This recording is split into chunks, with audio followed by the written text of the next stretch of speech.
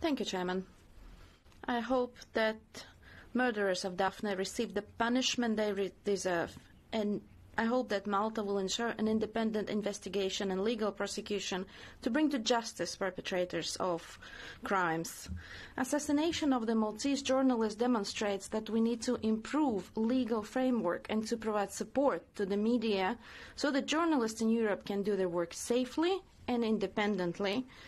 We expect proposals from the European Commission not only to prevent money laundering and corruption, but also to prevent strategic litigation against journalists. We must also provide legal support to journalists who, because of their professional activities, become subject to physical attacks, unjustified litigation, investigations, defamation campaigns, and online harassment. And in this respect, Malta is not the only country.